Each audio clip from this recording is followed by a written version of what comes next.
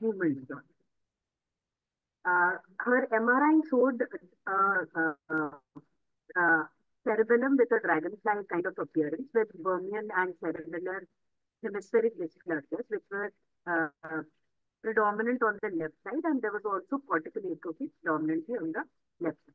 So considering DEE, her whole exome sequencing was sent, which showed a missense variant, which was X dominant of uncertain significance in exon 15 of the CAS.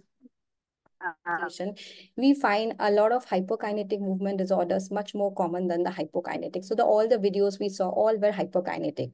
So in the infants and the children with epilepsies, if we have a coexistence, so it is majority a hypokinetic movement disorder. So now so the main focus of this discussion is the neurobiology of the disorder, so that if we can correlate some pattern of movement disorder with the underlying pathomechanism. So what we find that, whenever there is a genetic variant, so there is alteration. So the genetic mutation or the variance alters the protein functions. And the protein functions are very diverse. And it has been seen that the exact pathomechanism is not known, but what they have postulated